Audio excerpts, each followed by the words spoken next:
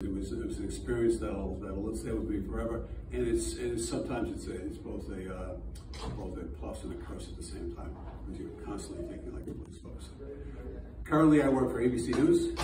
What I do there is I'm a contributor. So anytime there's any kind of active shooter, homicide investigation, gang, robbery thing going on, they call me and I go on the air.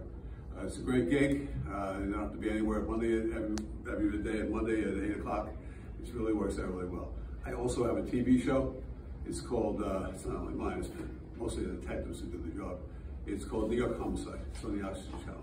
And what we do is we talk about cases that we went through, all solved, all things that we did. It shows you kind of like how to work these cases and the drive and the initiative necessary and the grit. So I'm going to talk about a lot of this now, exactly how that happens and what you do. So 35 years, about 5 years, I've been working for ABC since this TV show is in its second season now. So all things are going good. Everything's clicking except for this weather. Anyway, so this is something that's most extreme working a homicide case. And someone in this room knows it as well as I do. There's nothing more important that you can be tasked with in the NYPD is investigating a homicide. So you have a lot of things to deal with. You really have to know what you're doing. Because one mistake and the perpetrator walks, or we never find him. And that's the problem. We've seen this last week with Gilgo. Had they done something a little bit different, they probably would have identified this guy a little sooner. We'll soon see, hopefully we will see if that didn't, no one was killed by this individual. But things matter if you make a little mistake. It's that tight, and that's what you want to do with the team.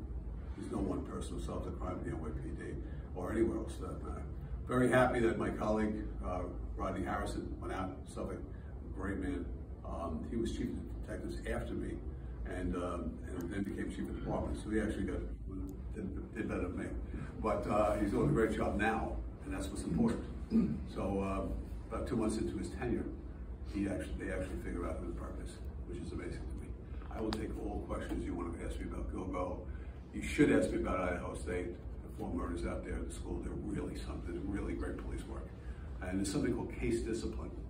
And in both times, in both cases, there was no links to the press.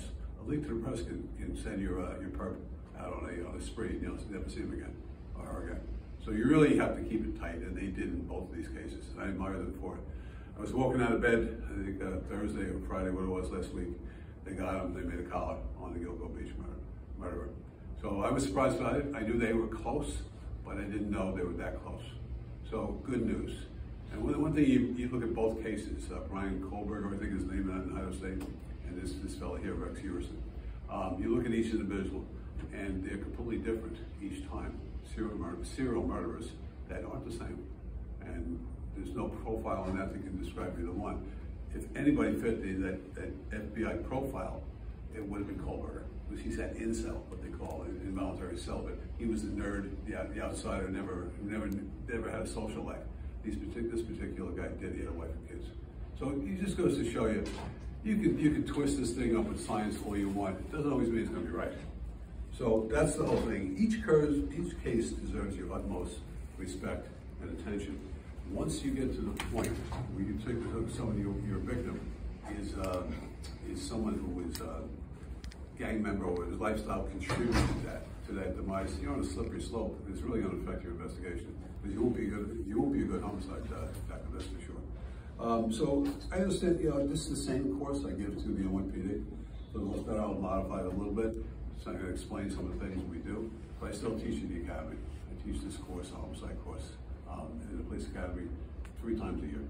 So this is basically the same material. Some of the cases I had that we worked through. The subject matter on this stuff is really terrifying. You have to really stand outside of it to understand it. Because if you bask in it, you think for too long, it'll affect your thinking. And you can't do that. This is terrible work. And those who do it have to understand that you need that professional detachment from the victim and the victim's family. The victim's family is really important because they can help you solve the crime. They're going to hear things that you're not hearing. So it's really important to understand that you need to be plugged into them. You can ask me questions anytime. This thing, I was very fortunate in my career to be a precinct commander, for 6 years. I also a division commander and then a Detective Bureau commander twice. And with the Chief of Detectives, I had to deal with the press all the time. So I'm used to getting asked questions. I always say the only bad question is one you don't ask. All right, so understand that. I have no problem with it at all. Attention to detail, which I talked about. You have to ask yourself when you get there. First, you got to identify the victim of a homicide. That's not easily done. This not always happens that way. You see, we still have unidentified victims at Gilgo. We're moving forward towards that. We're doing well with that, with familial DNA testing, which we got on one of the cases I'm going to talk about today. All right, and it's probably the biggest case I had, most media case I had, and we did a version of it on New York Homicide. It's the murder of Karina Vetrano in Howard Beach, Queens. So understand that you got it was a rigorous case. I was told we would never solve it. My detectives did solve it, and it's something to talk about. That you just never give up. If you think in your own mind that you will not solve the case, you won't. It's as simple as that. You stay with it, and you don't make mistakes. All right. And sometimes what Rodney said the other day about fresh eyes on things, that matters. There was a mistake there that not a lot of people know about. The mistake was that the individual who saw on the last case, the reason we do patterns is that if you put people in a pattern, this is a 4-case pattern in Gilgo Beach. You solve one of them, you solve all of them. That's what's important to understand. All you need is a break on one case, so which they got. Amber Lynn Costello, her boyfriend saw him. Hey, listen, the boyfriend, whatever he was, saw him and could identify the perpetrator. Not only that, gave them the car. Even better, the car was very, very distinctive car. All right, so you're off to the races on that. What happened in 2011 was they ran the car in the database as a truck. It's not a truck, it's a passenger thing. And they should have run it every which way from Sunday, because that's how you make that. So what the FBI gave them in 2011 was those 2 boxes in the Manhattan, which is really tough, really, because there's so many phones, there's so many people there, and it gave them Massapequa Park. That's a good playing field to work on. So had you had that car, if you knew that person was in Massapequa, you would have went to the house and you had your subject ID almost immediately. They didn't do that because they ran it as a truck. If you look at it, you run it everything. Commercial, run it every which way. Let's say keep running it until you get a break. Additionally, what we would have done in the NYPD, and we have more resources in Suffolk County, that's for sure. But what we did a grid search for that car, and I would have searched all of Massapequa for that car. And we would have found it because it was sitting right in front of his house, Green Avalanche. So mistakes are made in every human endeavor. I made it, that's for sure. Unfortunately, in this endeavor, you can't. It's homicide investigation because he will kill again. So you got that break in the last one. Amber was the last one that we have in this pattern to find out who he is. Now, is that when you go, sometimes you go to a DA with your witness, and the witness isn't always up to snuff. It could be a criminal themselves, could be a drug dealer, could be whatever, but you have to go with that person. So they'll ask for more.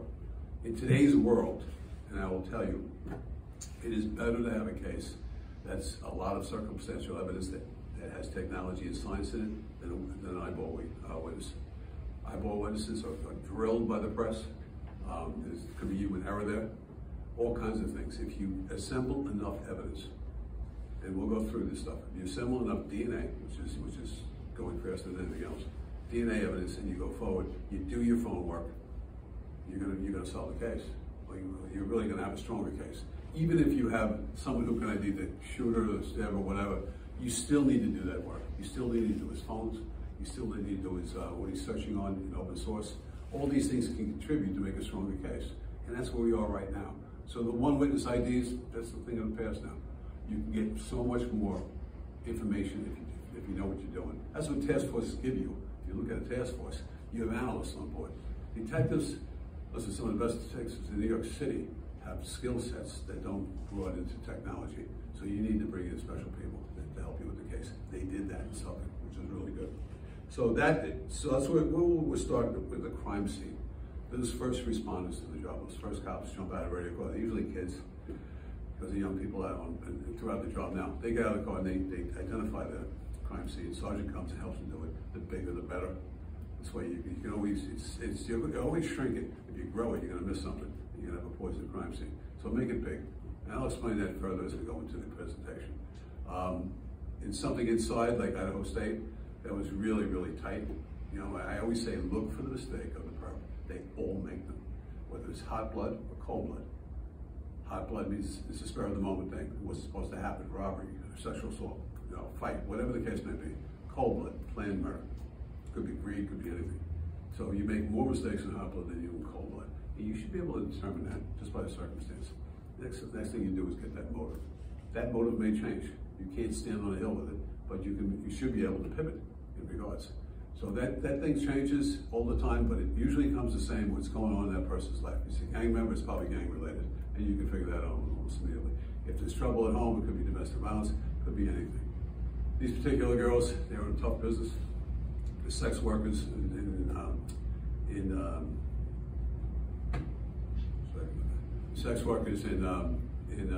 the area, New York, Long Island, New Jersey, girls out there were college girls in Idaho.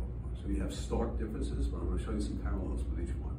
All right. I said everybody makes a mistake. Kohlberger, what did he do? Do we know? What turned the case? Left a knife. There you go, knife chief. Thank you very much. K9 knife, or it's a Rambo knife. He left that sheath there in his rage, and they got that DNA right from the top, from that buckle. All right, now you got an exemplar, right? You got a profile. You know who he is, now you got to find out who he is. You also find out that he walked through the crime scene. One of the people saw him inside. They were able to identify him somewhat so, exactly what happened in Gilgo Beach. You couldn't give 100%, but you can give something of him. And now you're off with a white car. You see him get into a white car. Now you go crazy with a white car. We have so much technology out there with plate readers and closed circuit TV. We're going to pick up that car somewhere. What they didn't know then, he was 10 miles out. I got to tell you, and I particularly like the Idaho State case because it was the perfect investigation. You had a guy who looked like the chief there. The media was calling him Santa Claus. He had a long white beard, all kinds of stuff, and kind of like saying it wasn't up to the test. But the first thing he did was ask people to come in. He built his team. He brought in the state police and he brought in the FBI. The FBI has things that normal police departments don't have. Even the NYPD. No one crunches numbers better than the FBI. You've got to bring them in. They come in, they're great people. Despite what you're seeing in Washington, I'll tell you, the officers, the case agents in the field, tremendous. They work right next to you. They're great. All right, so have some faith in that, that's for sure. So get to the crime scene, understand the crime scene. Is that you got to pick up on every little thing that's been meticulously done because everything matters now. Everything. The littlest thing. We solve crimes by looking at video, and we see a perp shoot somebody, go down the stairs, touch the stairs like this on his way down. And we show that to the crime scene tech, go back and get a fingerprint and get the DNA swab. Now we know what purpose. If he's in the system, these particular people who are not in the system, in Gilgo and Idaho State. So there was the dilemma there. You have something.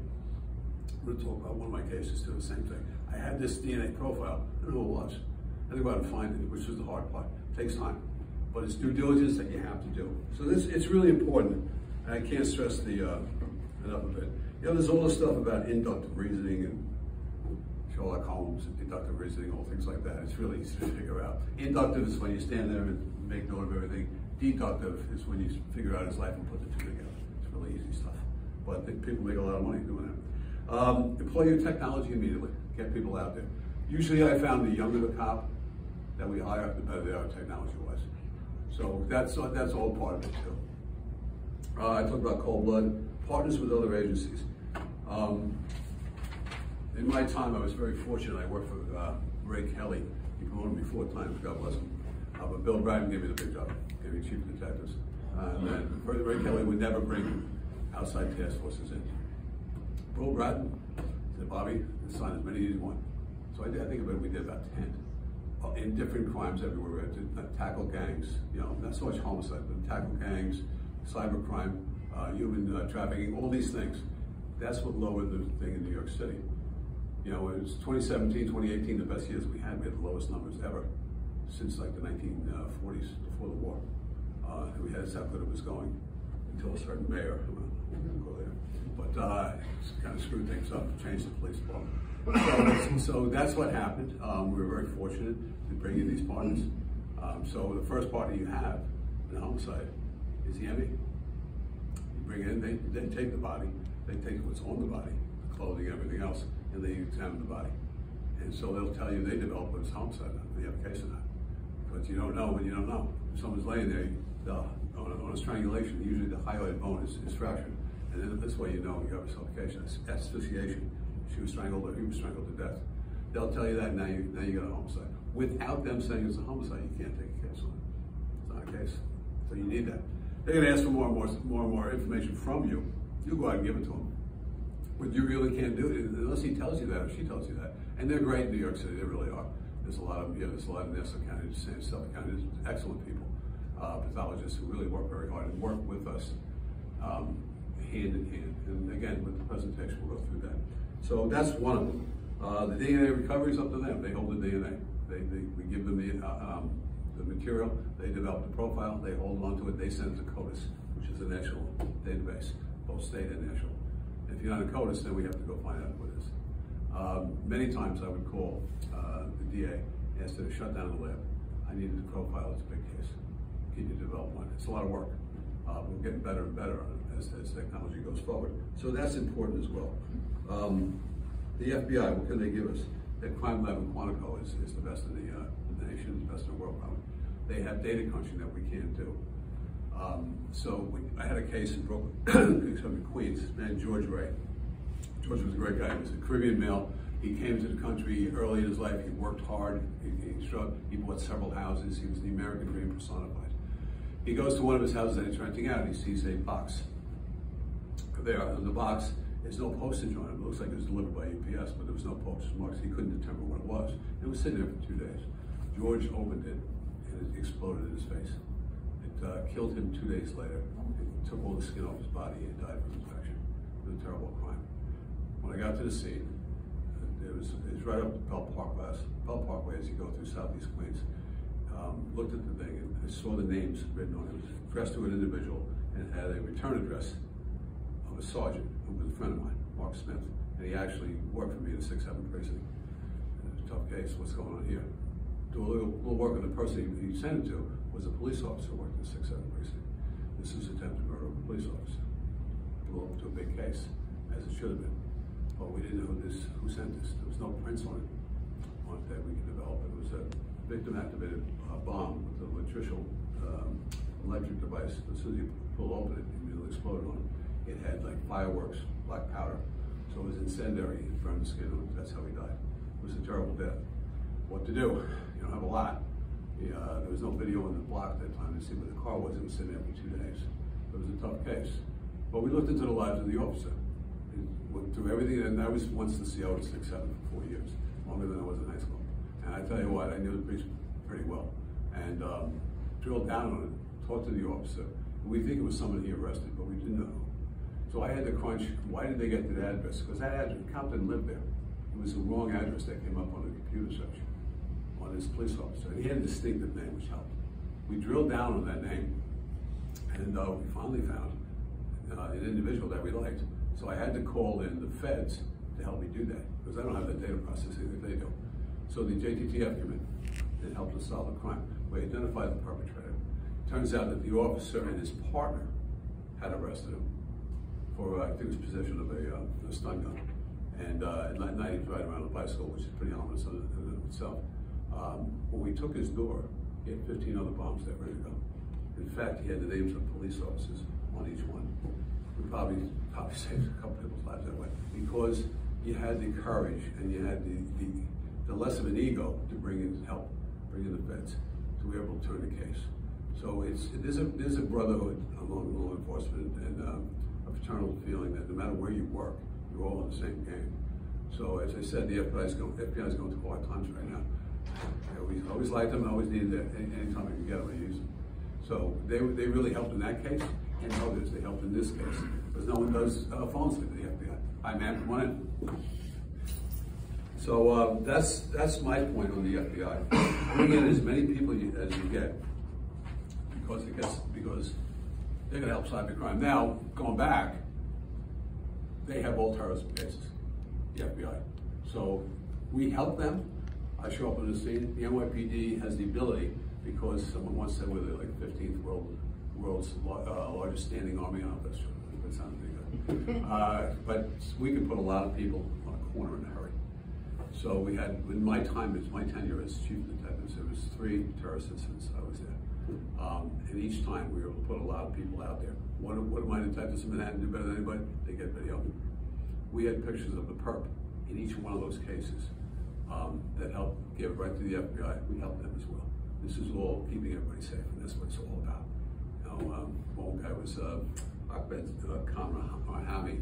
He exploded a bomb in September of 2016 and injured 30 people. We almost 3 of them critical. Thank God they lived. He was on a bombing tear. He exploded a bomb the previous day in Jersey, and exploded another one that night in Jersey. And one thing I remember talking to, and sometimes you get into this paradigm where it's always the same. We're going to get the perp. He's going to give it up, and we'll lock him up. We'll take a door, and he'll be on the other side of it. So I asked John Miller at the time, was the chief of counterterrorism. He goes, "No, Bob, this guy's going to shoot out with us. He's on his break."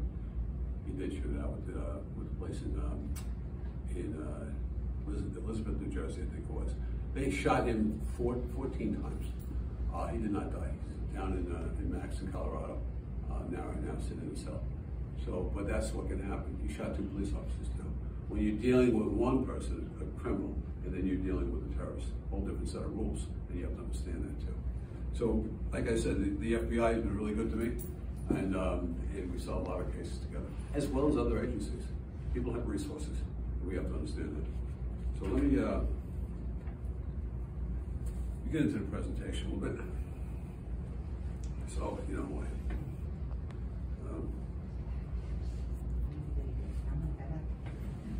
Okay, technology is a homicide investigator. Smarter, faster, and stronger than the perpetrators. What does that mean? Bench pressing now.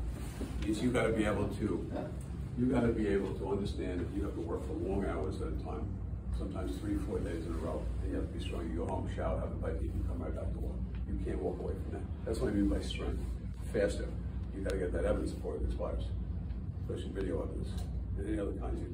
You saw where the DNA was eroded from nuclear DNA to mitochondrial DNA in the Gilgo Beach thing. It's because it was sitting outside. We didn't know where the bodies were at the time.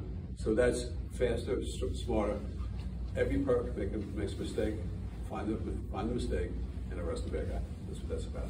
I just talked about a collective effort. Not one person solves a case, no matter what a detective tells you. There's other people involved. And bosses as well.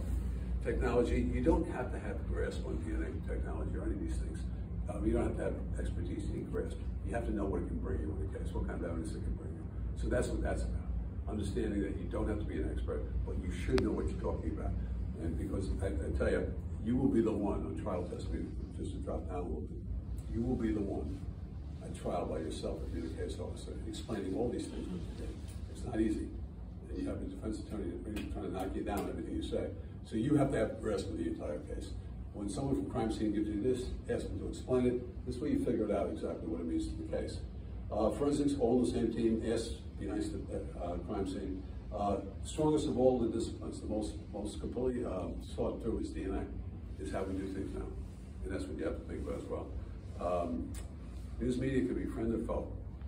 I'm a friend, but not everybody news media is friends. All right, they can ruin your case and spoil it, but they can also put out information for you to help you solve it. So you have to understand that. So I always try to keep the detectives away from the media and let them do their case. It's hard to do because in New York, and something like this is just Gilgo is just amazing. So this is 2 months in my tenure as chief of detective. It's the end of May. Things are going well.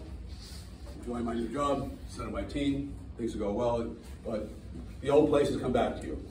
7-5 precinct in East New York, Brooklyn. I don't know if everybody's familiar with it. I was there twice. I was a sergeant there in the detective squad. I was also a captain downstairs. I know it pretty well. Next door is the 7-3 precinct. I was there twice as well. You see a pattern here. He keeps sending me to the same places. So I tell you what, it's the best, because that's where you need it the most. And you know those people need you. So it's important that you go there. And that's Brownsville, Brooklyn, next door. I was a sergeant and lieutenant there. Again, I wanted to be there. So this is the case of, this is the terrible murder of Prince Joshua Vito, little boy. First we get to Tanya Copeland. May 30th, 2014, corner of Stanley and Linwood. It's right outside the Boulevard houses and the Linden houses. You go a little bit down the road, there's the pink houses. Usually these places are all over the news. And if you know anything about the city, you know where they are. People growing up in a very challenged environment. A lot of violence there, a lot of gangs, a lot of drugs. So that night I get a call. It's an individual, Tanya, 18 years old. The joy of her life was in a marching band. She was in a marching band. That's all that she was devoted to. She was stabbed 30 times on the street with a knife. And I'll show you the crime scene in a minute. And first time you think is rage. That's why you have to pivot. You have to understand that what you think is from your prior experience may not be true. So the first thing we think is it's a rage killing, someone she knew and really hated her and wanted to kill her. That's what we all thought. Did she have a boyfriend? Did she have other friends who didn't like her? Who knows what? But we were still trying to solve that crime. When 2 days later, this was a Friday night, on a Sunday, these two little kids, these two babies, were outside, a 6 and 7 year old, outside the Boulevard houses. Prince Joshua, 6 years old, they were playing, they went up to get ices upstairs in the apartment, in the housing project. And as they were in the elevator, a male was in there with them. And as kids do, they're joking around, having a good time. This individual takes out a knife and stabs them both. Stabs Joshua to death. Actually, Michaela should have died, but they saved her life. The EMS and then the doctors afterwards. We were able to save her. So now, I get to the scene. I know about Tanya. I know about these two kids. I have a serial stabber in Brooklyn. It's a problem. All right, 2 months into my tenure, and then I have to understand exactly what I have to do. We flip a switch. We'll send 60, 70 detectives to that area, and I just talk to everybody we can about this individual. We didn't have to go that far. We had some very courageous people who stepped up for us. This is 845 Spank Boulevard, Spank Avenue, and the Boulevard houses at 7-5. You see that long walkway there? That's where the Michaela came running out. But first, the perpetrator ran out. And there's benches right at the foot of those things. Where you see them down here. And all the ladies on warm summer or anything, they're sitting on the benches. They're all taking care of their kids. They're taking care of everybody's kids, for that matter. They see this big fellow run out of there. All right. And he jumps that fence and he goes on the side of the building and he slips and falls because the grass was wet. And they start laughing. Now look at this big guy running like an idiot. And he slipped and fell. Ha. So seconds later, Michaela comes out. She's bleeding from her neck. Like I said, she lost a lot of blood. And now it's pandemonium. It's chaos. We take her to the hospital. They save her life eventually. She's in the hospital for weeks and weeks. We go to the elevator and there's Prince Joshua, dead on the floor. Terrible. And I got 3 murders in 2 days. All right, and we start putting out things. The ladies on the bench explain everything to us. They tell us where he fell. We go over and we find a knife. We find a knife where he dropped as he was running. And crime scene takes it and they do it. They comb the knife with specialized material, and they were able to get as much as they can from it. We were able to develop that into a DNA profile. You don't always get that in these cases, but they did a great job. Send it to the OCME, and we're all to races on that. These are the 2 murder weapons. This is the one on top is Tanya Copeland. The one on the bottom is Prince Joshua. Look at the same knife. It's what those knives you buy, those steak knives. If you get a year out of them, you're lucky. I say all the time. This particular individual was using this to stab people. We get also a sketch. We're going to go back to the sketch a few times. Sketching on purpose has been done for about 100+ years. All right. We have 3 sketch artists in the NYPD. They earn their pay every day. That's important to understand that as well. So we get the sketches. This individual, chubby guy, half an afro type of guy, big face. The problem with that, looks like a lot of guys in East New York. And they were chasing people who resembled that down. The whole neighborhood was behind us on this. If they saw anybody like that, they were grabbing people, holding them for us, and we were right there. That's how plugged in the neighborhood was, and outrageous they were. So this is that's happened on Sunday, Monday night. This guy right here, homeless man is stabbed, and the first thing the homeless guy says to us, because we put this picture out all over the news, front page. Brooklyn killer, Brooklyn stabber. All right. So this guy is stabbed up by this guy on the left. That individual right there. There's my killer right there. All right. Not a clothes horse by any means, but something that in the summertime everybody's walking around like that. All right. We have something more than we had before. But he didn't kill the homeless guy. But the first thing the homeless guy said, "It's the guy you're looking for. I read the papers." Thank you, sir. So now, flipping switches all over the place. That's in Manhattan on 18th Street. He's using the subways to make his way around the city. We still don't know who he is. A day later, Tuesday night, we get a call from the ME. We got a hit in CODIS. This is this fella right here. His name is Daniel St. Hubert. That's his jailhouse photo on the left. That's what he looked like when he was released. Pretty close, right? Not bad. Not bad. Good work. And now we're flipping switches all over the place. It's Tuesday night going into Wednesday. I'm in the PC's office with the mayor. And we have people all over the street. I had everybody up but the mounted patrol. That's how many people we had out there. So we knew he lived at one time in Howard Beach or South Ozone Park, which is right next to each other. So we were going back and forth. He was popping out. He didn't understand phones because he did 9 years in jail for stabbing his mother, stabbing mom. Problem with what he did, he took a determined sentence, which means you have to be given parole when your time is up. 9 years. He gets parole, but he can't go to a parole board because he pled to it. It's a determined sentence. I don't know if we have any lawyers here, but they should rewrite the law. So this guy gets out with any kind of review. While he's in jail, he stabs the people up. He's a killing machine. And he's out in the streets of Brooklyn. Never should have happened, but it happens every day now, by the way. Happens even worse. So Daniel said, we're looking for him. So now he pops, as we're monitoring his phone, he pops in South Ozone. Go in the air. Who do we have? What resources do we have in South Ozone Park? We have 2 cops from Taro over there who are doing work on this case. The only 2 we got. Taro is Tactical Assistance Response Unit. They're the experts with tracking phones, getting video, stuff like that. So you really don't know how experienced they are in takedowns, locking some guy up, but he's out there. They see him write this: "Kills I will." Brooklyn, that's BK's Brooklyn Killer. He's got a little wink and a smile. He's writing that on a back of a stop sign as they can get him.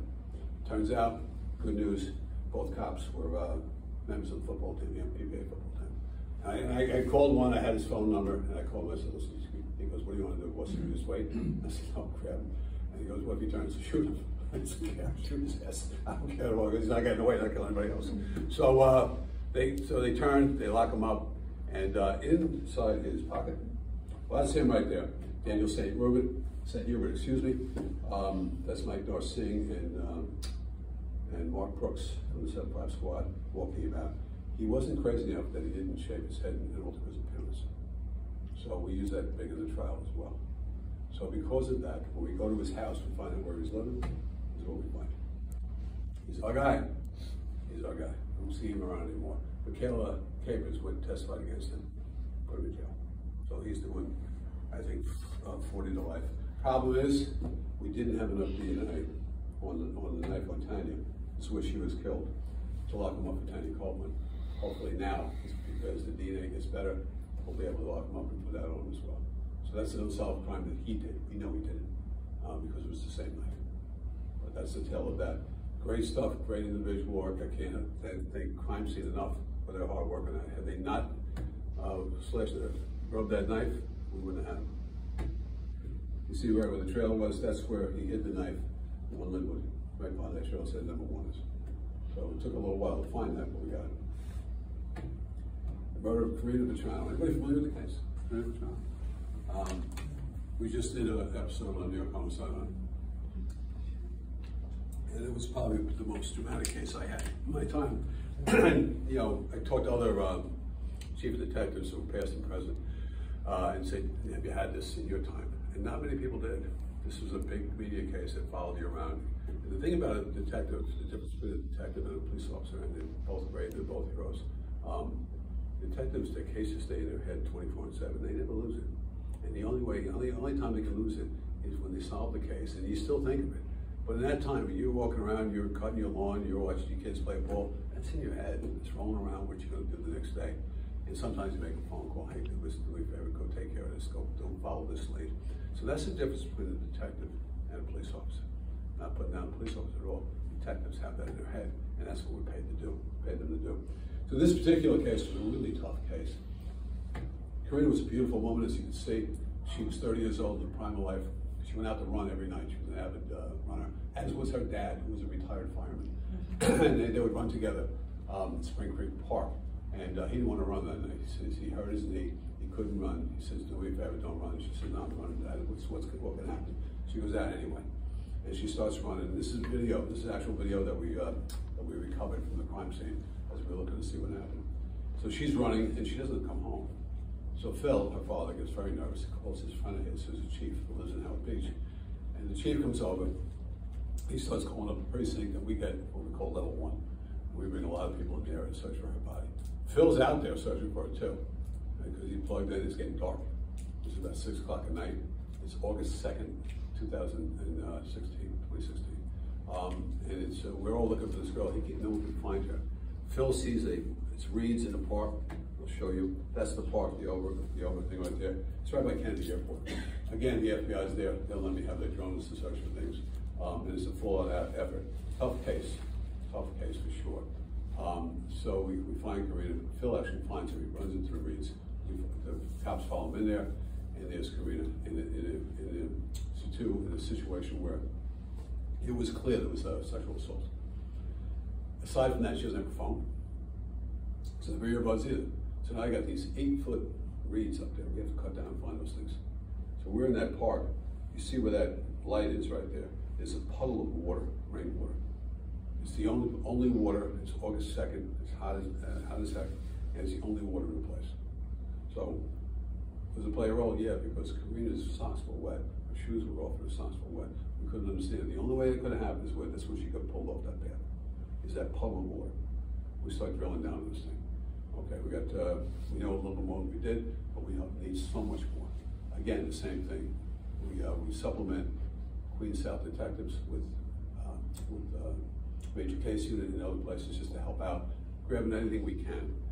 We developed a DNA profile from underneath Karina's nails.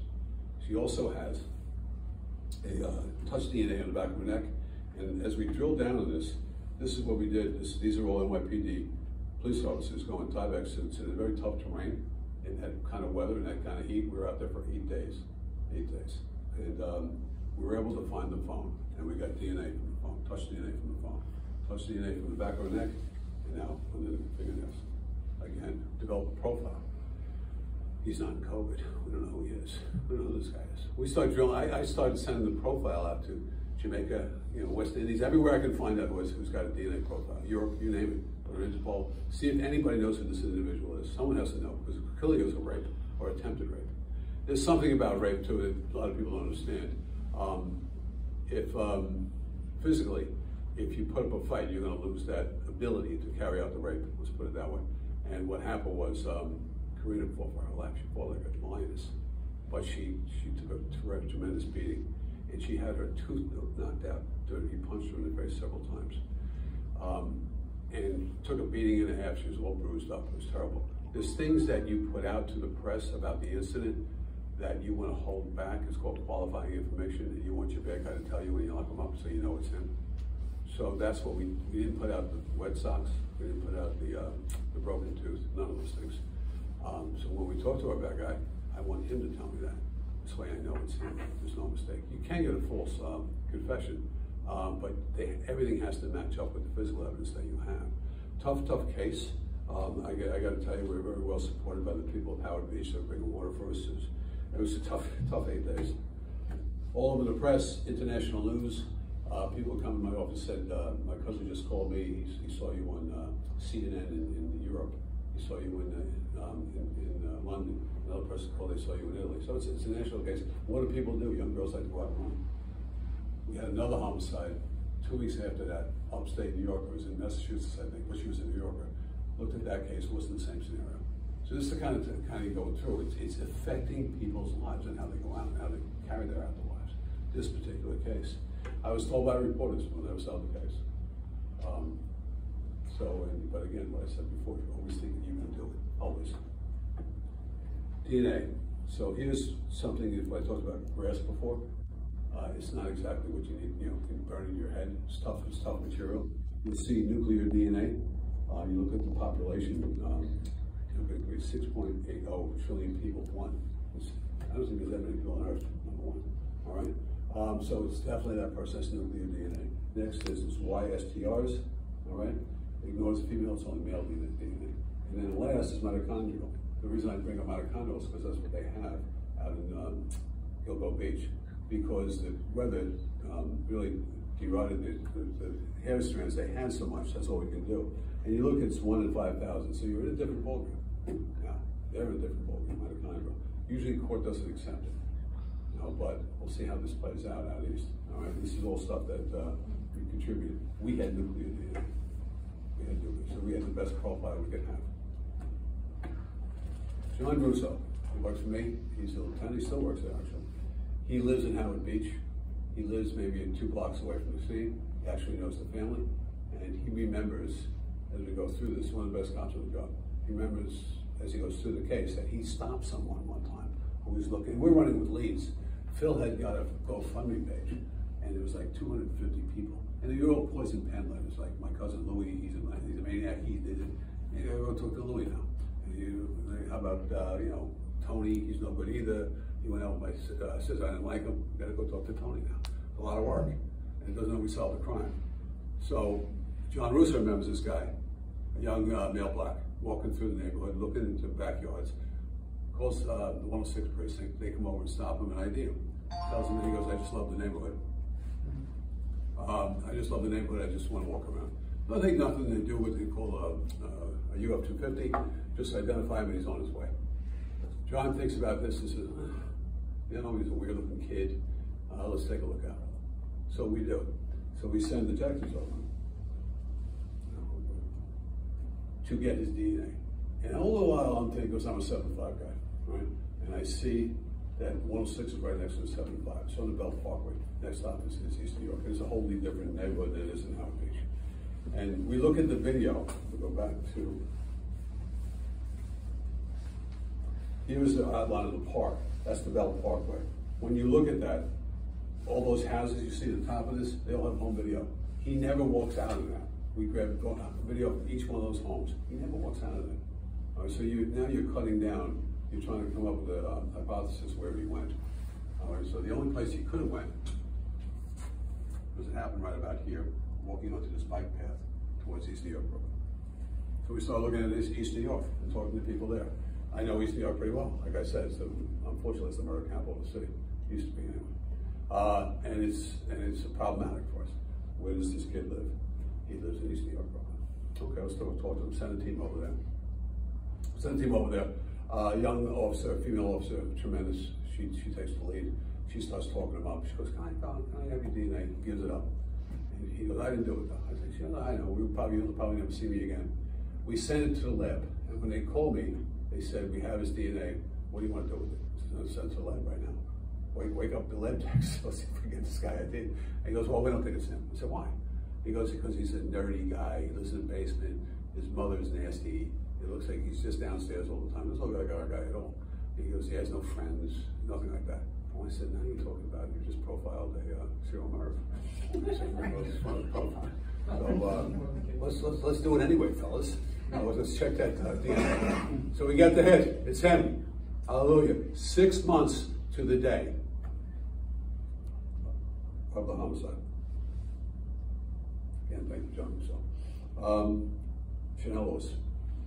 He tells us that he gives up the whole thing. Most importantly, he says he was angry that day. He gives up the entire thing. People feel sorry for him because he looks like a half-wit. He's not. He's a murderer. He would have kept murdering if we left him out. Simple as that. He had rage against him. Everything starts to line up after we make the arrest. And here's what the point I want to make. Because you make an arrest, you just have to walk away from the case. You need more work on it. Right? A lot more work. So you want to do his phones. What do we do on his phones? His phones triangulate right to that spot where it happened. Okay, what's up next? We talked to the father. Father tells us, I remember that day, he was jumped by some kids in the park. Really? What happened? Well, he hurt his hand really bad fighting them off, and I had to take him to the hospital. We go to the hospital, get a subpoena, talk to the doctor. They take a piece of foreign material out of his fist, and they throw it out, and they give him some medication. We believe that foreign matter was Karina's too. That's what we think. All right. So we get all this information, start building. We go into his phone where he's running all of his searches, and we're all over it. everything about the case is all over it. You're seeing the same thing in the Idaho case, Idaho State case. He's following the case on video. They're not realizing that when we lock him up, that's all evidence. That's probative stuff right there. Because he's found a little too much. He starts doing searches about if he surrenders, what do I get for murder to, how many years? All the things contributing to this individual. That's what you have to do. DNA, hairs if you have them, phone work, and as much as you can. He gives up the entire thing. And he actually tells us that exactly explains why I grabbed her. We went into the puddle. She lost her shoes and I dragged her into the reeds. And why that explains the wet beam. We have all those things. Build a rare type case. In a strange case, it goes to, and I always was afraid it would go on racial lines, to be honest with you. He was a young black guy. She was a white female. And it did. The mother brought all these people down, these outsiders. Turned into the first case was a mistrial. Joe, real good judge, knew what he was doing. Declared a mistrial, and then we went to the second case. He's convicted of murder too. So that's what kind of like your life is. You don't leave it. You stay with it the whole time, 6 months. Now I've closure. Phil and Kathy, if you remember the case, they were very tough on TV. They're not tough. Their hearts are broken. They always will be. Okay. This is something I want to talk about. Is actionable evidence at a crime scene. Anybody familiar with the term pocket litter? That stuff you throw out at the end of the night in your pockets that you don't want. We don't throw it out. We keep those little receipts from Dunkin' Donuts, wherever it is, stuff like that. What happens at Dunkin' Donuts? You go to Dunkin' Donuts, you get a cup of coffee, you're on video. It's good stuff. Think. All good stuff. So anyway, in this particular case, you have these two individuals, the two professors, the tale of two professors. They're both from Eastern Europe. They both are teaching Yugoslavian history at one of the CUNY schools, at least the fellow on the right was, Boyce was. But he was an adjunct, which if you ever done adjunct professors, I was, you don't make any money. You have to do something else for a living, besides being an adjunct professor. So he was that, and they were trying to get a tenure there. So he told his friend here, Mr. Klinger, come to America, send me money, and I'll set you up as a teacher here, as a professor at one of the CUNYs, John Jay or whatever it was, Baruch, I don't know what they were talking about. And you'll be a history major on your Eastern European history. He lived at Rome at the time. So he sends Boyce about $50,000. Now we don't know any of this, right, at the time. We find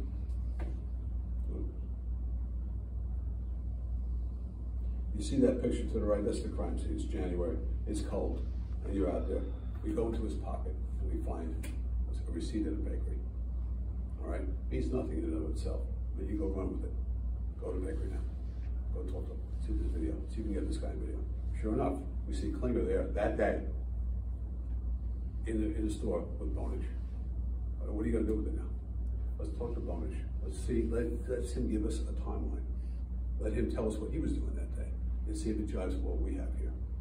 All right. So it turns out that Boyce tells us that he didn't see him. Hasn't seen him in 2 days. I don't know what happened to him. Now we find this fellow with 2 rounds in the back of his head.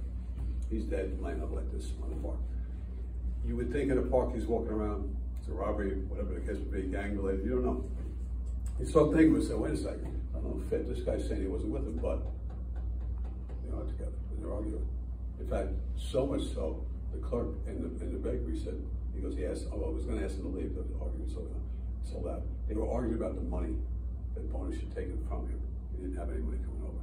So that's what precipitated. We go back. We look at, Boyce says, well, he wasn't staying with me. I don't know where he was staying. We're not that close to friends. Go back in the video across the street from Boyce's house, and we see Boyce go out about 4 o'clock in the morning. So we put all this stuff in the garbage can. We covered all that. He lied to us. Big time lies. Many good lies. Bring him back in. He gives the whole thing up, 25 to life. My point on this particular case is actual evidence that you find that you got to run with right away. If you didn't do that right away, that video could be gone in that bakery. It recalculates each time. You maybe get 72 hours in if you're lucky on the thing. Important to understand. That's why I talk about faster, stronger, smarter.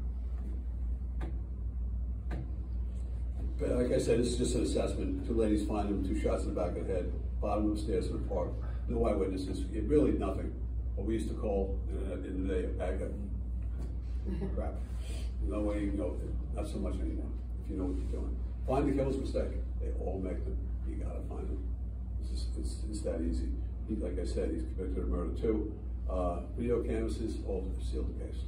Tough case. He threw the water in the East River. We couldn't find it. Threw the gun in the East River. We couldn't find the gun. He said it was a special model gun. We couldn't identify the shell that we pulled out of his head. The lead that we pulled out of his head, I should say. Murder of Evelyn Shapiro. This shows you some really tough work. Detective Steve Smith from Bronx Homicide solved this case, and I still don't know how he did it, but he did it. Just by fortitude, by keep staying with the case. All right. This is Evelyn, 88 years old, one of the oldest ladies that lived in the Pelham Bay Parkway houses in the Bronx. She's really a tough customer. She was a lot of fun, actually. They said everybody knew her. His daughter said she wouldn't leave the project. She wanted to stay there. That was her home. She's coming back. She has a car with a bag of groceries. As she's trying to get to her apartment, someone pushes her in and opens her head up with some object we never find. You know, and so it's extreme head trauma. She's dead there. Police come. We find the door ajar.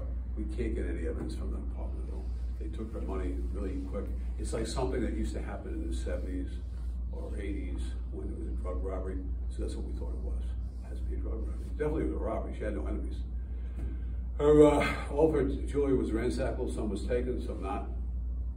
And we couldn't find that either. We put it out on wanted posters, all kinds of things. Detective Smith, tough guy, he stays with the case. He talks to every person arrested for narcotics in the 4-9 precinct for 8 to 10 months. Everyone. He's just standing, he goes there every day, works his case. Finally, he gets someone coming in. This is the house that happened, Elizabeth Road. He speaks to some people and says, well, yeah, we heard a girl talking that she did it. We figure it out. He figures out he IDs the girl. We go grab this girl, P. McQueen. She's arrested for possession. When we arrest her, she gives up the murder. Perseverance, endurance, you just keep going. Be strong, strength-wise, you stay with your case. And that's this particular case. Tina Adabazio. By the way, the area, we just go back to Gilgo. I can't because I've been living with it now for at least 10 days, I think. What do you think they're looking for in that house? Anybody have any? Bodies. Bodies. That's what I was thinking. What else? Trophies. Trophy. Who said that? Me. What smart person said that? Yeah. How would you think a trophy is? What would you do to find it? What would I do? Yeah. You're smart enough to say trophies. Here's the thing. You would ask their friends, did Amber wear any jewelry? Mm. Did Melissa Bartholomew, did she have any jewelry on her? Stuff like that. You want to identify the jewelry she had. That's what I would be doing about Gilgo, and I'm sure they're doing it. You want to go back, they tell you that maybe there was a watch, there was a ring, there was earrings. You go back, maybe there's pictures with those things on. This is what she wore when she went out. See if you can find them in the house. See if you find them in the house. Find that. Good night, Irene. I'd be looking for burlap bags. You could be looking for that too. Did you notice that it was burlap that no one thought it was? It's the duck blind burlap. It's camouflage. They held that back too, which is important. They didn't tell us. Everybody, if you remember, all the detectives were saying it's burlap from nursery, burlap from clams or some fishing thing. It wasn't any of those things. It was that blue burlap that you do with duck blind. Yeah, you're right. You would be looking for that too, because they grabbed them out of nowhere. They grabbed him off the street, and that's the best time to grab him because you're going to get it. They had pre-indicted him, so he has absolute right to counsel. You can't talk to him when you grabbed Rex Heuerman. But if he says something stupid, oh my God, you got me, that's probative. You can put that in court. That's why he grabbed him on the street.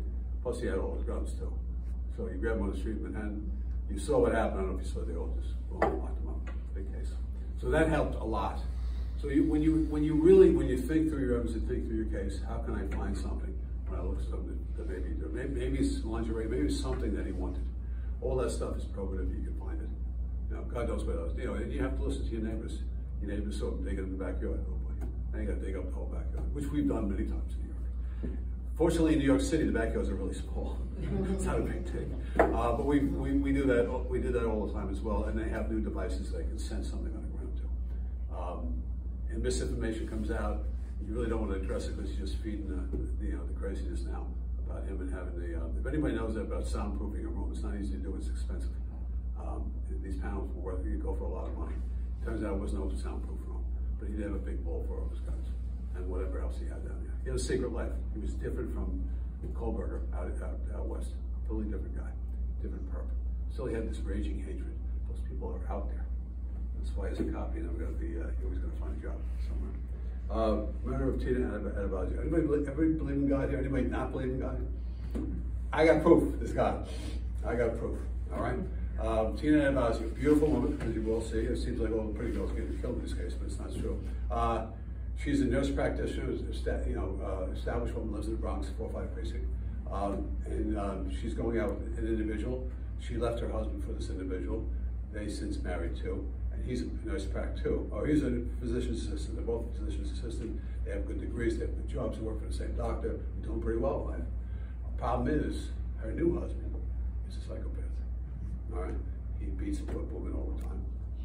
And he was fired from the police department, beating up women. Each time we finally said, 2 years on the job, you're fired, get out. You know, and then he goes back to school and becomes a nurse practitioner or a physician's assistant, whatever he is. It makes a good living. So it's a tumultuous night.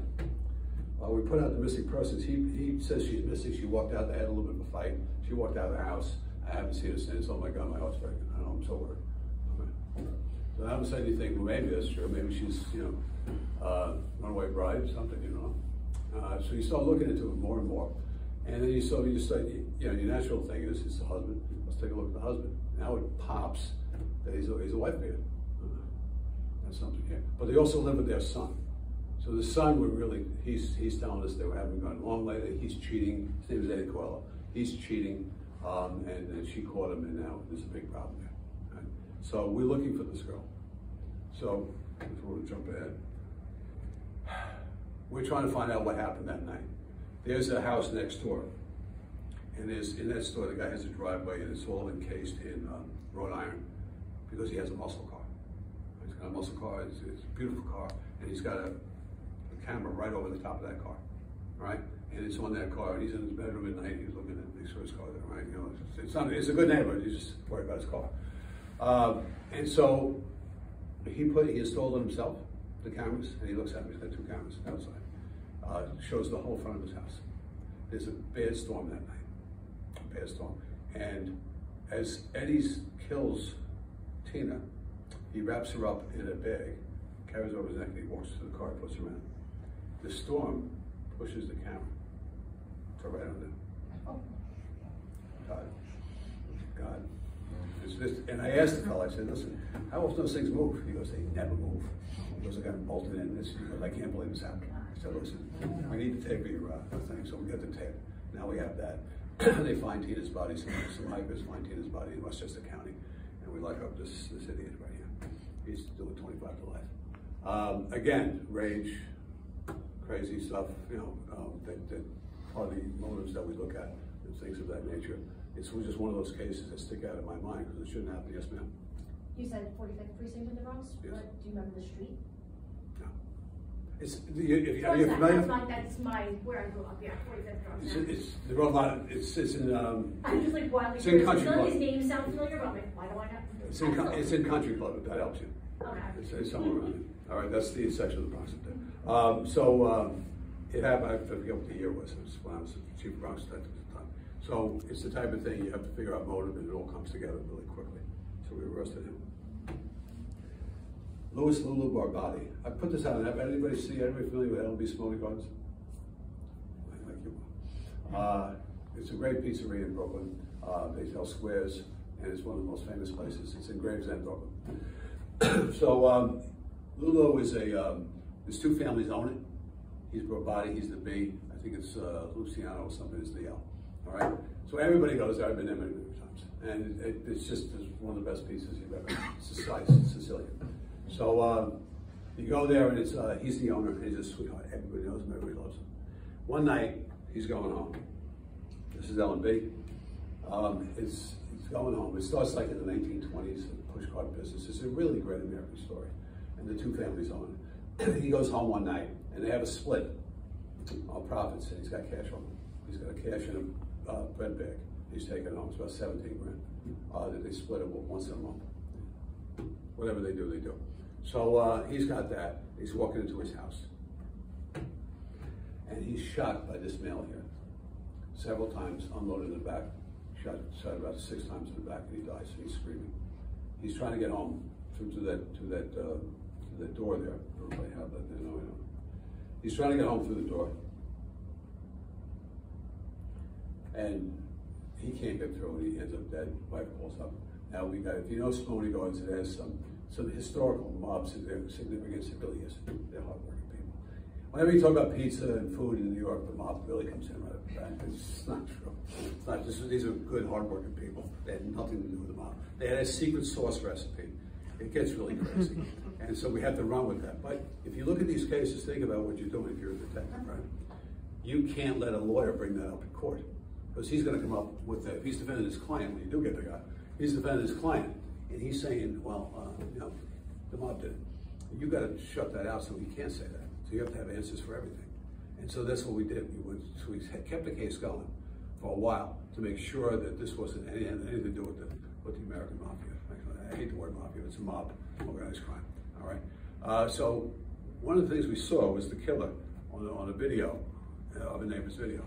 Now, it's Steiker Heights, so a lot of people there are well aware of Lulu, well aware of the mob influence in the area. So they're really helping us, but they're not helping us, they're not telling us a lot. But we got that guy. We think he's our killer. We get some cigarette butts in the thing, we look at that, it wasn't that, he wasn't smoking. It was someone else, it was the neighbor. We grabbed the neighbor, because listen, I don't tell my wife I smoke, don't tell her either, but I smoke. I said, okay, it's not you. So this is, we get his picture, and you look at a video of that video, that clip, whatever it is, and you look at it at least a dozen times. Each time, it's a little different, it's a little weird. Now, you see it's weird, it's in June, it's hot, and he's got a sweatshirt on. And I tell you, this is one of the dumbest criminals I've ever met. Dumb. Thank God they're dumb. He's out there, he's walking around out there, and we think that maybe he's got tats, maybe he's hiding something, because he's wearing that thing in the middle of the summer. So we put it out on video. And it's really not great video, and I have another case I'm going to talk about too. You put the thing on video, somewhere, somehow knows this guy. So we're watching it, and we got a phone call. A woman calls. She goes, that's my husband. Okay. How do you know it's your husband? Did you notice that he limped like this? No one knew it. Unless you watch it 12 times, you don't realize he's got a little bit of a limp. Well, heck.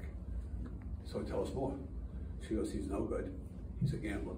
Now, Lulu was a gambler too, but Lulu was a gentleman gambler. He just went to the track and with his buddies, that's all he did. This guy was heavyweight. You know, went to Atlantic City, all kinds of things. So we're looking at him, and we still have to figure out, how did he know Lulu was having money that day? Guess what? We never found out. But she identifies him. So we do his phone. Right there. That's him. We do his car. We know it's a TL, an Acura TL, but we don't know whose it is, a white TL. And it's got a one of those Christmas tree things hanging from the thing, that fresh. It's got that too. So this is all we know now. This is our guy. He goes back on the Bell Parkway to Long Island. Lives out in the island somewhere. And so that's all we have with the TL. And we call up the wife and say, how do you get the TL? And so she said he got an injury. The reason he limps, he lost a toe in a construction accident. And he got like a settlement for like $90,000. He bought the thing. He just wasted it all away at the casinos. They didn't give me a penny. Or the baby. They had a baby together. Okay. So then we get other calls saying that's Tony Fernandez, Andy Fernandez. I went to school with him. An NYPD inspector comes walking in and closes the door. So he goes, I know that guy. It's Fernandez. That's him. So we go to the FBI. We want to clear to see if there's any mob influence. There wasn't, but still it takes time. We go out to his house to lock him up. Dumb guy. We go in there, lock him up. The detective, that's Jimmy Hemmer there, the handsome guy in a long coat. He goes into his wallet, and what does he find? He finds Louis' address on a card in his wallet. Thank you very much. Walk him in the federal court. Again, a thug. He's like 6'3", you know, like rangy type of guy. 25 to life. Mistakes. Find mistakes. In that particular one, you had to know who the perp was first. The wife. There's a pivot in each case. There's a pivot over here with the car. There's a pivot with the DNA out in Idaho State. And once you identify your perp, everything just falls into line. Like you're making a cake. Just gonna know what cake you're making. That's the hard one. So this is Imam Alanji Kanji, homicide. Him and his friend are walking after. He's an imam in the local temple, they're Muslim, and I forget where they were from, the community, but it was in 106. And he's walking and someone comes up and puts 2 rounds in the back of his head. Kills them both, execution style. You know, now it's a problem. These people are really upset that they killed their imam, and they should have been. But I'll tell you, they all look like a lot of people, they could have been nice. Nice people who had confidence in us that we're going to solve the crime. It really drives you when someone has confidence. They're sweet people. And so, big funeral for him, all kinds of things. The perp who shoots him jumps into a black SUV and takes off. That's all we have. Not even a partial plate, we got nothing. Lenny Schulman, first grade detective of Queens South Homicide. This is a new database that runs every car they needed at that day. So we find out there was a hit and run on Sutter and Miller Avenue in the 7-5. Again, 7-5 is right next door. And they got the plate. And we run the plate. Could be our guy. Because we have a picture of him walking. And we also have a sketch of the guy. So we got some good stuff. We go to the house, and we look up in the house, and there's the SUV out front. It looks like exactly the same vehicle. I forget what it was. It was a Chevy something, Chevy GMC. And we look at it, there's the house. We set up on the house. We start doing our due diligence. We find a picture of him. That's him. Sketches matter. So it's old-time policing, and you go with new time, data searches. It all works together. This is Omar Morel. It was a weird thing. We went through all of them. We thought it was an anti-Muslim thing. We couldn't find anything that he was anti-Muslim. It is on his phone with all the searches. They were like an idiot search. You know, I hate to use that word, but it was all like silly stuff for a man his age you shouldn't be looking at. It was like stuff like that. There's nothing I could pin to this guy at all that we were able to know. He never makes a statement to us. He gets some lawyer, an 18B lawyer, and he gets convicted, and he's doing 25 to life. A week later, this woman's walking down the street. This was in the summer of 16. I didn't sleep much that summer. And this lady, Vietnamese, she is stabbed in her heart one time and killed as she's walking to her house. She was a doctor in her country. I forget the name of the country. I think it's Bengali, where she came from. She was stabbed as she was walking home. Her husband, who's not as agile and not as quick as her, he's walking maybe 30 feet behind him. Guy walks up, stabs her one time in the heart and takes off. Again, the same thing, the same exact thing. People were wondering, these folks wondering what's going on. This is Bangladeshi woman at the mosque. What's going on? What's happened to our people? It's not right. Right. Again, it was sweet. I said, if you know, we'll solve this case. Just give me a couple days. So what you do is you go to the scene again and again and again. There was nothing here. No one could ID him. The only thing we had was a video of him running away. Here's the video of him running away. Better close up. Anything distinguishable there? Jeremy, 3 stripes, right? 3-stripe Adidas, that's all we have. Male smack, that's all we have. Sports sneaker, that's all we have. Ray Munoz, first grade detective, goes back to the scene and his partner, and they sit out there. They see those sneakers walk by again. 3 nights later, hey, can we talk to your friend? You know, start talking to him. Guy just got in the country from somewhere in South America. Was a cook, hated his life in America, was working too hard. Thought he would come here and make millions. And it was getting very agitated with the robber.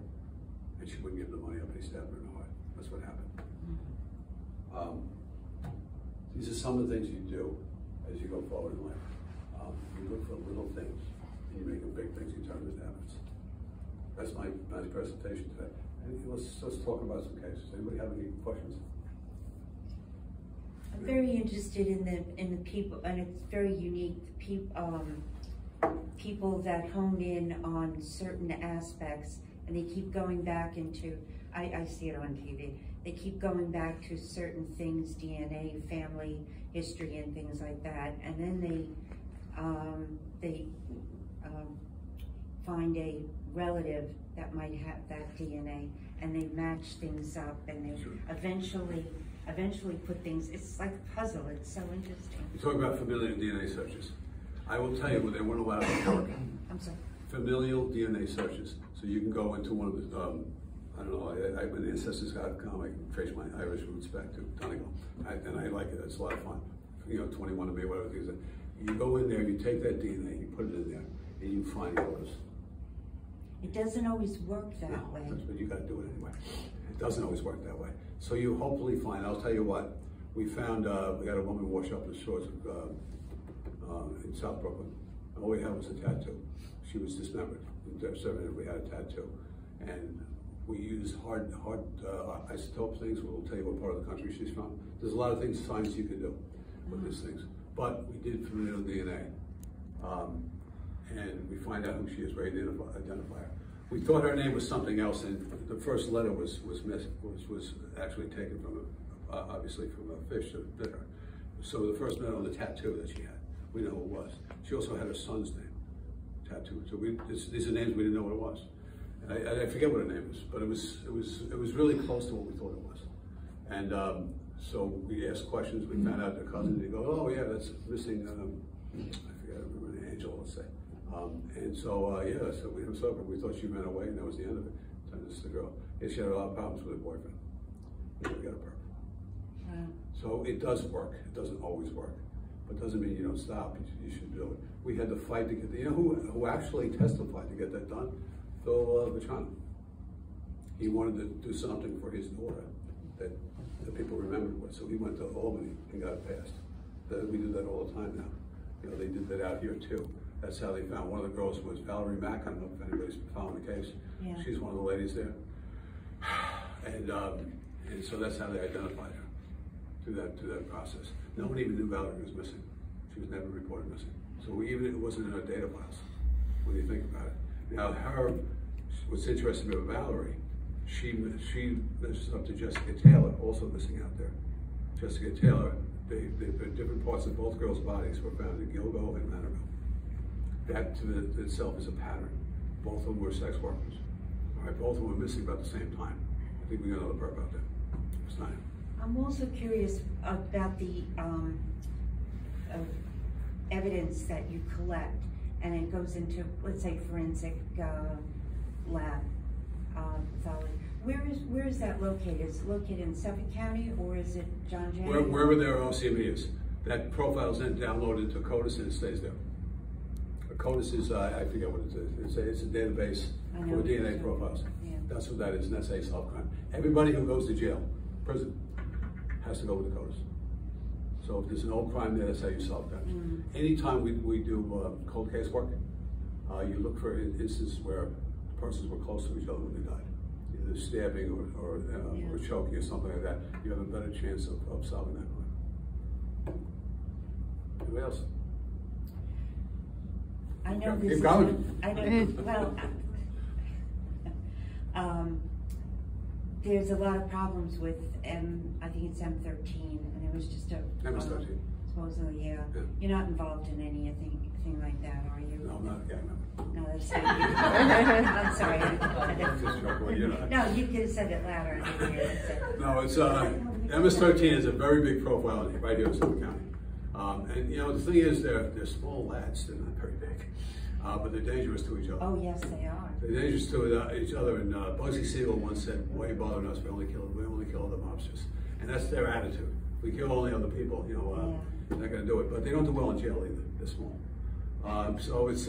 In what way do you mean? They're not physically big. Jail can be a fight every day. I see. So they're not big, so they have to cluster together. But they're very organized. They're very vicious. Yes, and they are in Suffolk County more than they are in the city. We had one, what they call clique.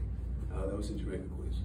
Well, we have them. They beef against the Latin Kings, and we lock them up for it. But it's not the same here. There's more here. But it seems like they're let's say exonerated or whatever, and then sent back to their country. They come over the border again. This is what I'm reading. 5 years. I'm sorry.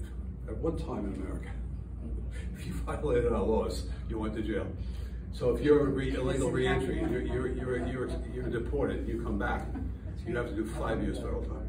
I don't know what's going on, to be honest with you. I don't know what the feds are doing. I know ICE is a great organization. I know they want to do their job. But to answer your question, is once you're deported, if you come back in illegal re-entry, you're going to jail for 5 years. That's what it used to be. You know, that's been like that for 15, 20 years. There hasn't been any of our new presidents doing this. It's been a while. It's been a while. But so, you know, it's kind of like a small scale issue for me in the city. I had a lot of gangs. We usually figured out how we started taking down gangs more and more with our They are vicious, and they use their machetes very well. They do. Here's the thing with gang members. It's like domestic violence. It steals kids from their family and puts them in a gang life. And that's why you have to go hard to shut them down. Otherwise, to join a gang, you have to commit a crime. And that's what they'll do. And so to save a kid from a gang life is to get rid of the gangs. Or at least keep them in jail. Let them know that we're watching them, put them in jail. We did, I think, 115 gang takedowns in 1 year. And that's what dropped the murder below 300. At one time, it was 2,200 murders plus in 1993, I think it was. We dropped that number down to less than 300. It was 280 or something. And that's how low it got. And now it's up to 400, 500 again. So we're going in the wrong direction. Yeah, right. So enough politics. What's going on with that? Yeah. Anybody have any questions about DNA? Fingerprints are still a must. We still do it all the time. These are forensic science. Yes, ma'am. How do you use dental records? Is that like a massive database? No, there isn't. That's a great question. Because if you have someone missing, the detective in that case should get a hold of those in case the body's found elsewhere. Go find it. And a lot of people don't have dentists, to be honest with you. You know, poor people don't have the dental abilities that we do. But that's one thing to look. And if the body's found, we'll look through dental records they do have on file to see if it's them. You know, this HIPAA laws, you just can't say give me everybody's dentist records. It doesn't work that way. Oh, that's included in HIPAA. Yes. So you do want, if you have a missing person case and you don't have them and it gets really bad, and we have them in this country, you should be able to get their dental records and put it in the case file. Or at least know where the dentist is and tell them to hang on to those records. I need them. Do something of that nature. Give them a subpoena and hold it. Good detectives will do that because they're going to pop up somewhere, you know, because you don't know who they are. You see, there was a case of a Long Island girl, Gabby Petito, if you remember that case. Mm-hmm. Oh, yeah. Killed by a boy, for a pretty easy case to solve, but she was put out in an extreme environment that she started to decompose quickly. So that could have happened there if you didn't know what it was. There was no circumstances, which we kind of like knew who it was, but if you dispose of a body someplace in those environments, it did happen in Gilgo because we lost that strands of hair to divided into from nuclear to mitochondrial because they're out in the illness. So that's something to think about too. Dental records. Remember, some of these girls were never even described as missing. Yeah. I find that the Harriman case is interesting. Which case? And I know one Rex Harriman that we're just talking Sure, about is interesting, and it's not. I'm sure it's not completed, and they're not the public any information. But there was something said about a couple of blonde strands of long blonde hair that were found in the burlap, and so they think that maybe you can't answer any of these questions, but they think that maybe he had an accomplice. In my mind, I'm thinking that first of all, could the wife really live there with her kids in that house? It's such a dump.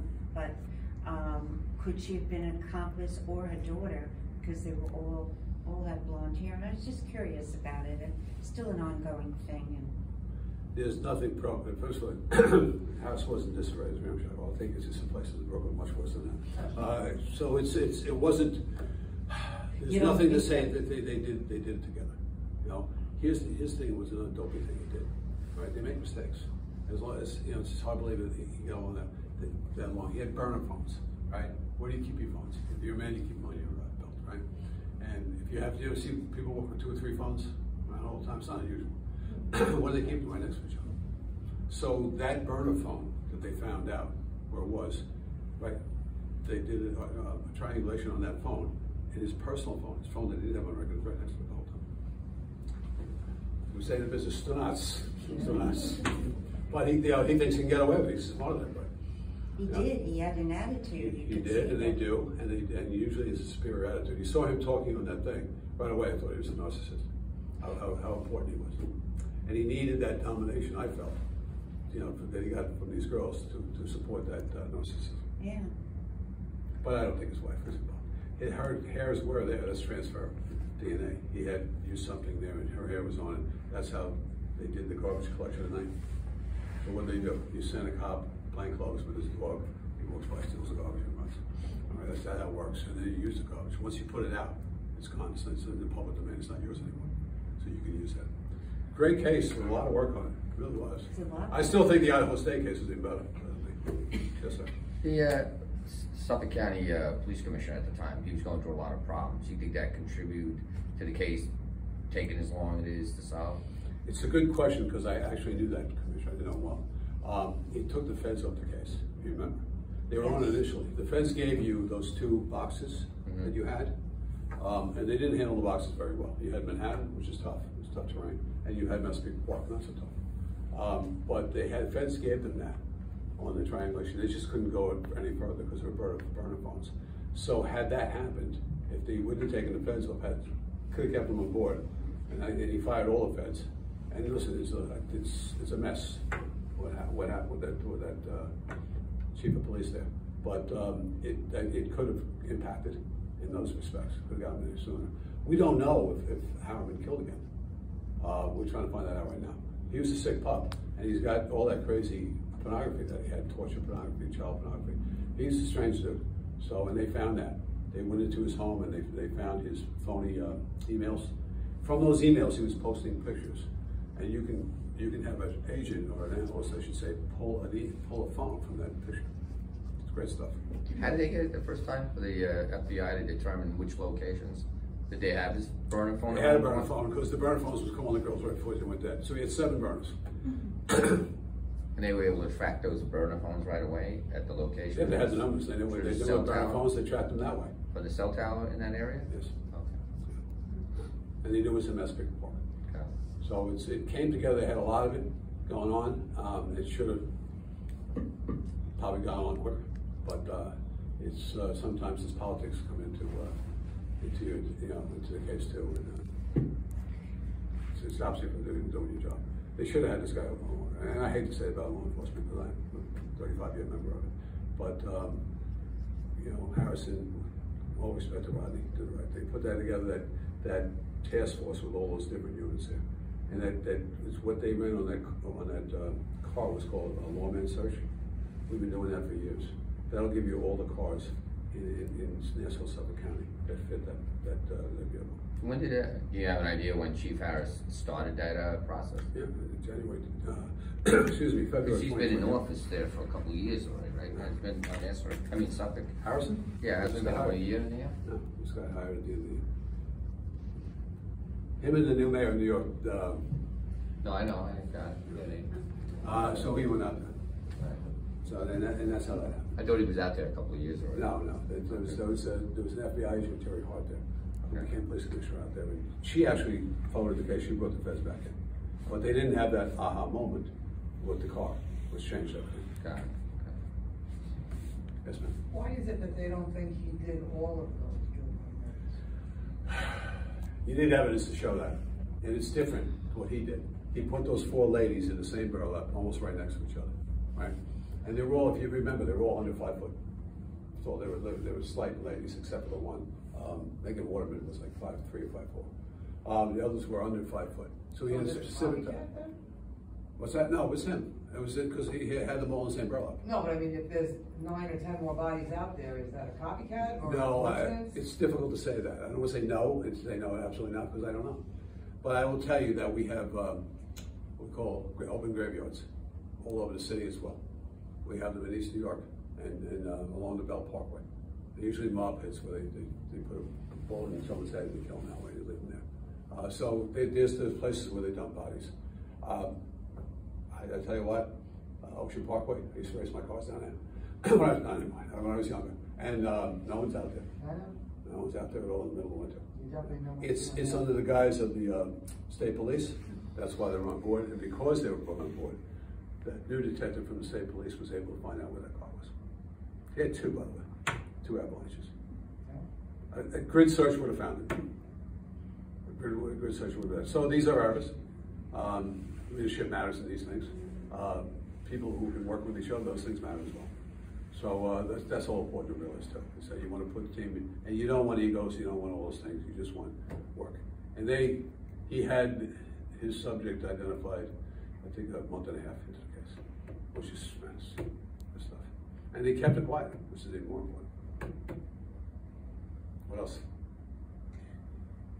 I don't dare. So you came here, you got She's got a lot of questions, I'm worried about her. No, she's watching. She's watching. You should ask questions about forensic sciences, because I tell you, I said I'm before, very interested in that. So. you need grasp. You don't have to be a molecular biologist to figure it out. But understand it that we do have people who can do that for you. You know, but you have to have grasp. You have to know what you want when you ask for something. Those strands that here matter. You know, those victims matter. You know, because they're only going to pile up if you didn't stop them. There's a strong chance that he killed those people in that house. At least one or two. If you look into what coincides, his wife leaves. That's another reason why we didn't think it was the wife.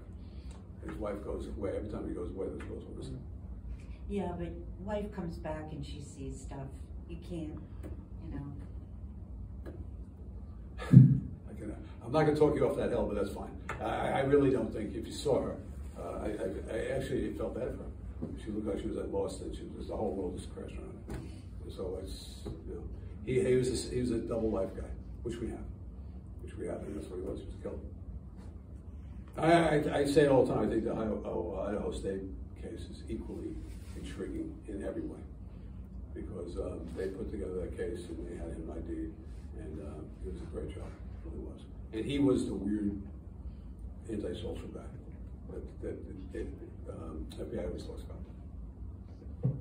Why do you think they waited so long on that car ride? Because he was from Idaho to Pennsylvania, or wherever he was with his dad, to do the DNA. So when you stab someone like that, more often than not, actually, it happens a lot. You're such in a fury that you'll cut your own hand. Your hand will slide on the knife. At some point, you'll cut your hands. If you remember the phone they had, they wanted him. They wanted to see his hands. And they went in from the other side, and they were able to see his hands. The first thing we do, when we have a stabbing thing, we take pictures of the hands. See if they're bruised at all, see if they're cut at all. And more often than not, they are.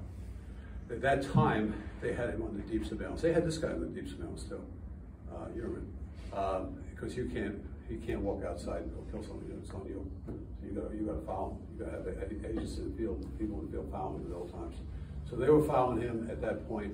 He had switched the car at that point, so that was also indicative of he was the guy. And they wanted to go back to the parents' house and get the DNA from him from the garbage can. There was a lot of similarities and a lot of differences between the two cases, but they pulled garbage on his Pennsylvania house once he was there. They got his DNA away.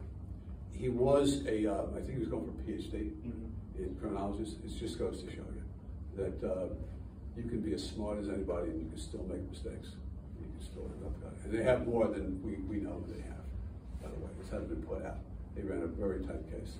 There was a lot of case discipline on that, and that's what happened. There's nothing else, I'm good. I stopped raining, it's good news. Got a good sunset. Anyway, thank you all for coming. I hope you learned something tonight. You can please watch